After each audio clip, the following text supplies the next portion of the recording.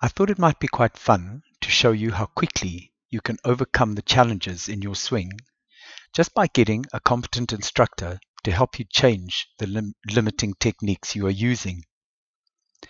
Here's the culprit in yesterday's Nearside Backhand video after 15 minutes of instruction. And just to make sure that everybody is aware that there are no gimmicks used here or quick fixes, I've put him on the same horse that I was riding. I have also tried, as far as possible, to try and match the two backhands, his and mine, so that you can now see the similarity in our techniques. Contact in front of your foot. That's what I'm looking for, mate. That's beautiful.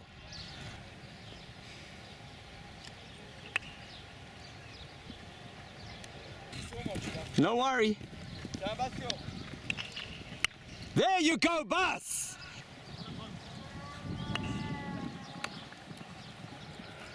Stay in that left heel. Beautiful shot, mate. Really nice backhand.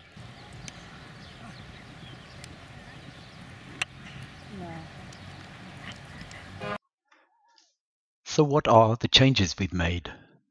Firstly, you can see his weight firmly anchored into his left heel, while kicking strongly into his right stirrup at the same time. He has made that slight body turn, which puts his left butt cheek slightly on top of the saddle and gives him a very stable base to make the swing from. I am not yet completely happy with his mallet position, but one thing at a time, or it gets to be too complicated in the student's mind. Let's focus first on the stable base and balance. Just look at the great way he has now kicked into that heel and not the toe down as he was doing, and that is giving him a very strong leg to pivot around. And as he goes into the preparation and execution of the shot, you can see that he has the horse's 3-beat stride timing correct. And here, at the top of his swing, the leg is great to pivot around, the weight is still in the heels, and the hand is now in a great position, which will allow him to swing the mallet past his horse's face and away, and not out to in as he was doing because his hand was starting on the wrong side of the horse. And he has maintained lovely balance into the follow-through.